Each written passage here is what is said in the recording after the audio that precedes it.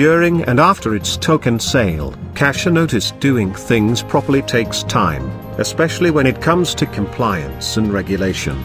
Kasha follows strong compliance and has not compromising on integrity. Kasha CEO and founder Kasha Kumar noted in his most recent community letter.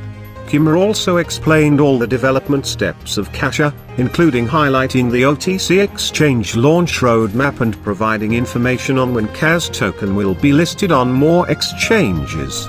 He highlighted that KAS is already listed on HitBTC, which is one of the top 10 crypto exchanges in the world, and 2 more exchanges will list KAS in the coming weeks.